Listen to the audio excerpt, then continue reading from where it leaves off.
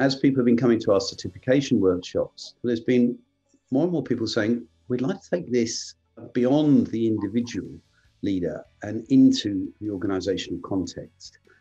And so that's what we're doing here.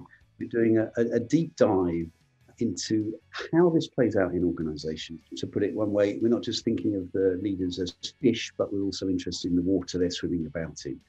How do we really understand that more deeply? How do organizations really change when change isn't linear, predictable and manageable? And how does the vertical development frame influence that?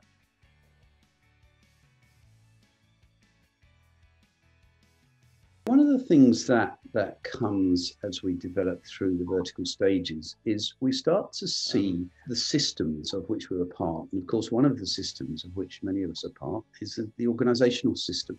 So we'll be looking at stages of development of organizational systems. We'll be looking at formal and informal systems that are at play in organizations.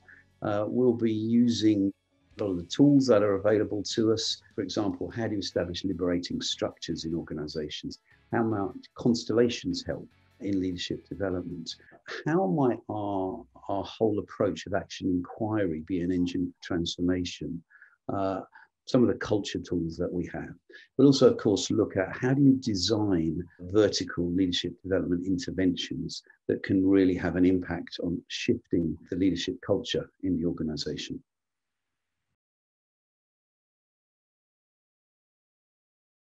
Primarily two groups who are going to be interested in this. There are coaches, facilitators, consultants who perhaps have been using the vertical approach, maybe using the GLP with their clients, and would really now like to take it deeper, take the work further into their client organizations.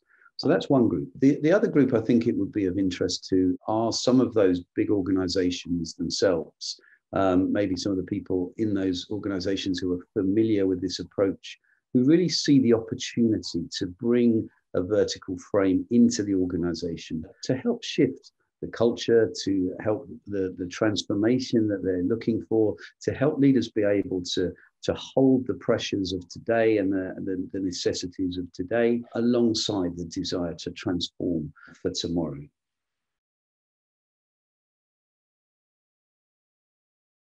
We've been working on this for a long time.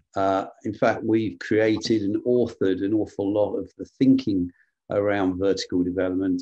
Professor Bill Talbot, who's behind much of this, who'll be involved in this workshop, has been at this for 50 years or more in terms of his research, and Elaine Herman Barker for a very long time too.